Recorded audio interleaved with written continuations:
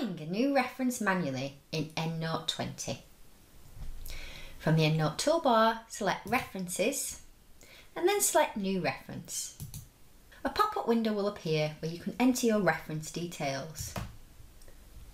Change the reference type and then enter the details of your reference. Enter new authors on a new line.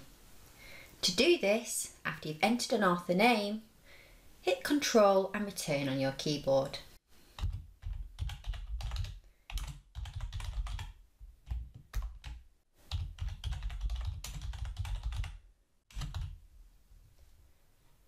To save the record, click Save.